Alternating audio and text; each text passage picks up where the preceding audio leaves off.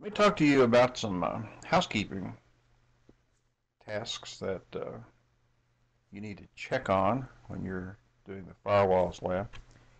Now I'm going to connect to one of the computers that I have set up with virtual machines for this particular lab. And the IP number here is 192.168.7.102.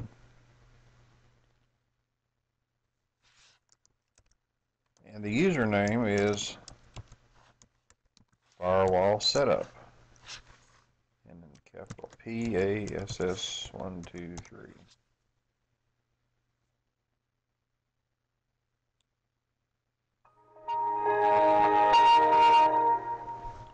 Now, here's something you should check on. It's possible to share a folder with the host operating system. So let's do this. I'm going to go to my documents and I'm going to create a folder here. And when you're doing the lab, just make sure that the folder's there. And if it's not, make it. So I'm going to call it VM-shared. And that's all I need to do on the host. I'm going to open up VMware Workstation. And for both the XP Pro and the Server 2003, I'm going to go to VM and Settings, Options, and notice here we have a shared folders selection,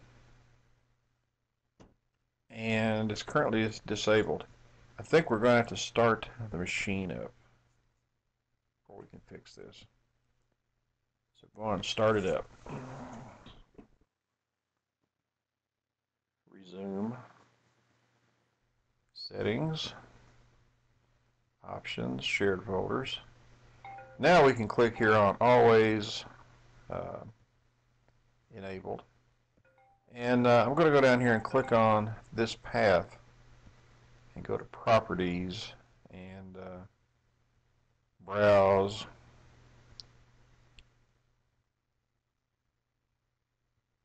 Back up to my documents, and there's the folder I just created. Click OK, OK, and OK. And now, from inside my virtual XP, if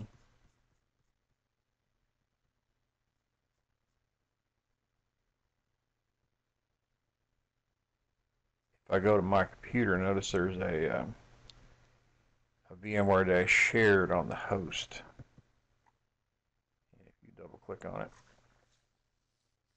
there's nothing in it right now, but this will give you a place you can save the capture files or whatever else you have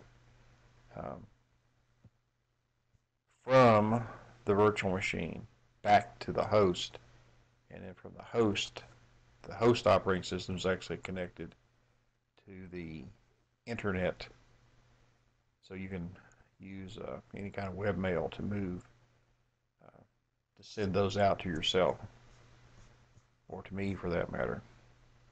So that's one little housekeeping chore.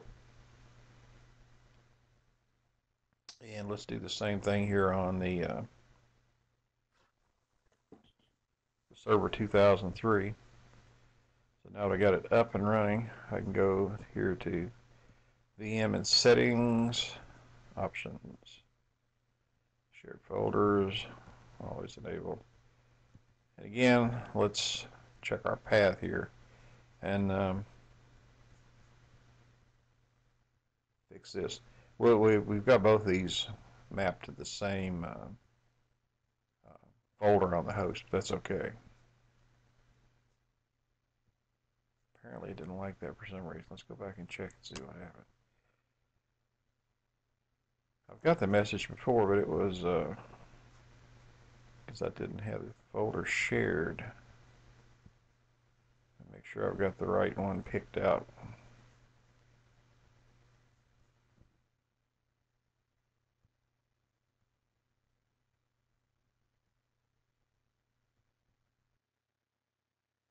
It worked that time. Now for the firewalls lab, I'm gonna go on and start up the smooth wall polar. Now there's a you're gonna have an issue here, and it's actually running. If you click in here, um, maybe go full screen. It should. There it is. It's actually running. We just haven't logged in yet. The problem you're going to have with the smooth wall is its time's going to be wrong. So if you go over here to the server 2003, remember this is on the private side. We can connect to the management interface. Of course, Internet Explorer is going to remember the IP number for you, so you don't have to remember that. So this is going to be admin and then happy. Spell right. Happy days.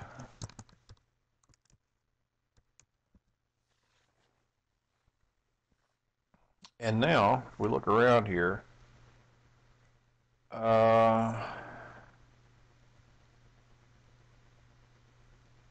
where it's at. Services. Time. We can go set the time on this. And the US is way down the list. See, it thinks it's April 2nd. Set this for your local time every time.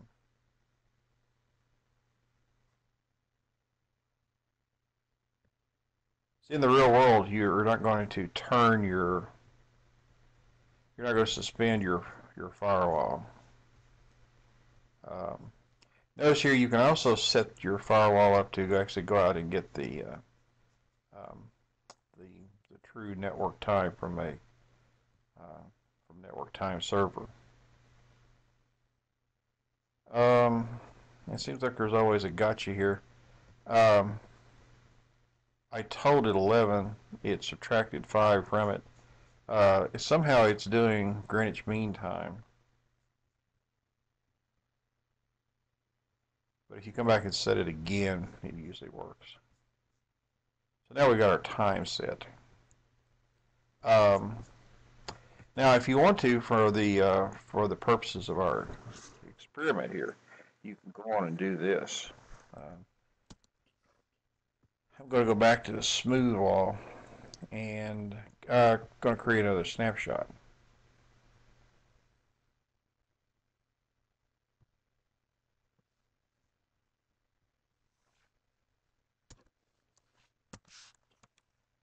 I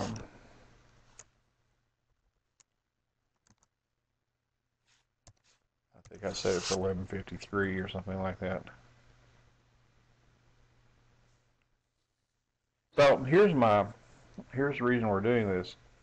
In the process of doing your little lab exercise here, if you decided to roll back your smooth wall, you're going to lose your time that you just got through setting. So if you create another snapshot, you'll at least be close. You might be a few minutes off, depending on how long you've been working. Now, in the real world, you certainly want to set your firewall and any other devices that are going to be doing logging to the correct time, and connecting to a network time server is an excellent way of doing this. The reason you want the correct time is on all your devices. It's going to make it a lot easier to put together occurrences on your network that have been logged by 2 or more systems. And if your time is off on those two systems, say it's off by 3 minutes and 37 seconds, you know, if you're trying to correlate things and the time's off, you're going to have to do mental gymnastics to correlate, you know, to adjust one to the other one. So if all your devices that are logging have set themselves with the network, with a network time server, you're going to have a lot less trouble there. Finally, there's one other little housekeeping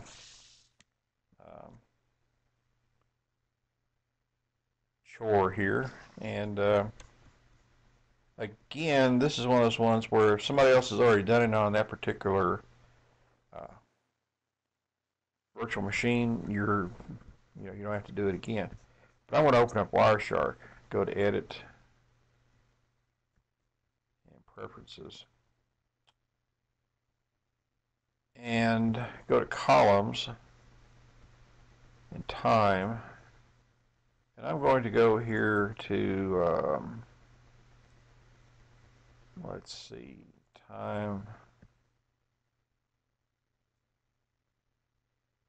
Where am I at? It should have given me.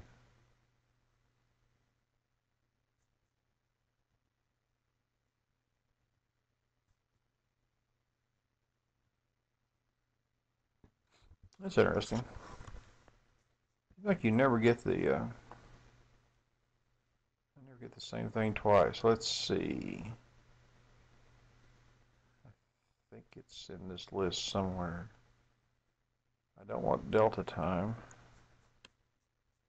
Here you go. I want the absolute time. And click OK. Now, I think to get this to work, you gotta go out and come back in.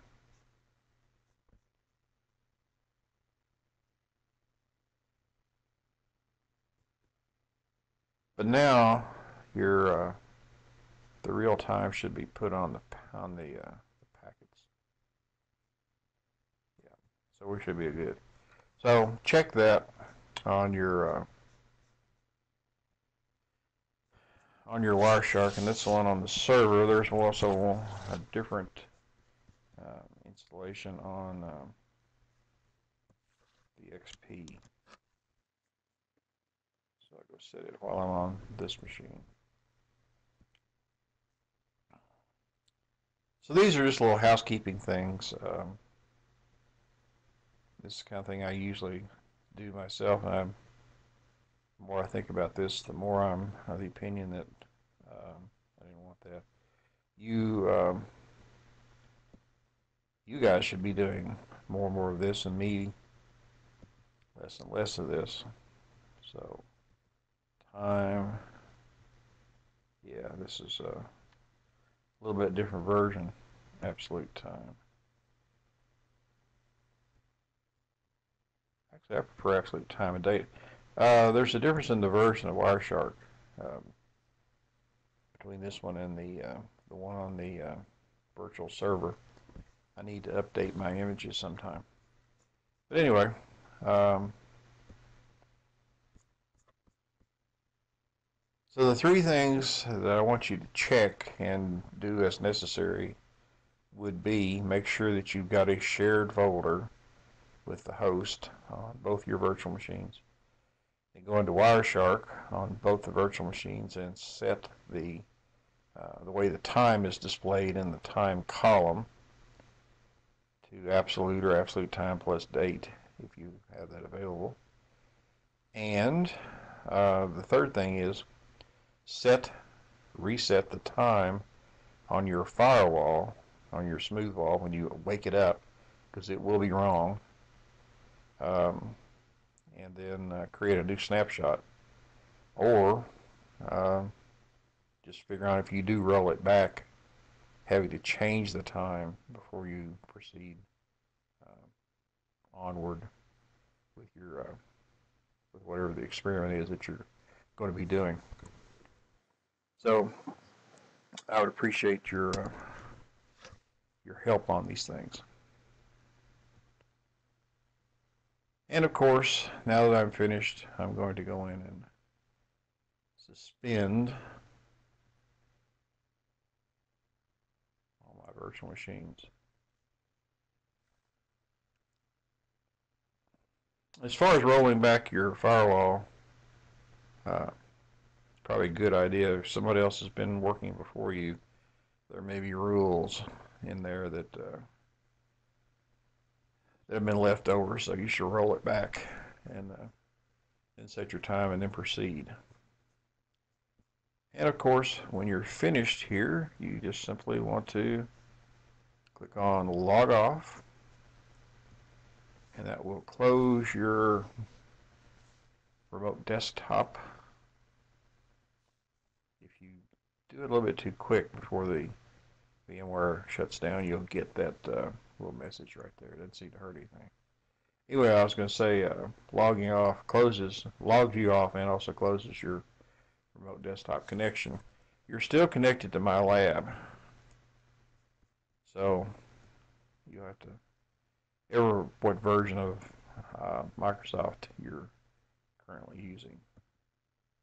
Go in and disconnect it if you can get its attention.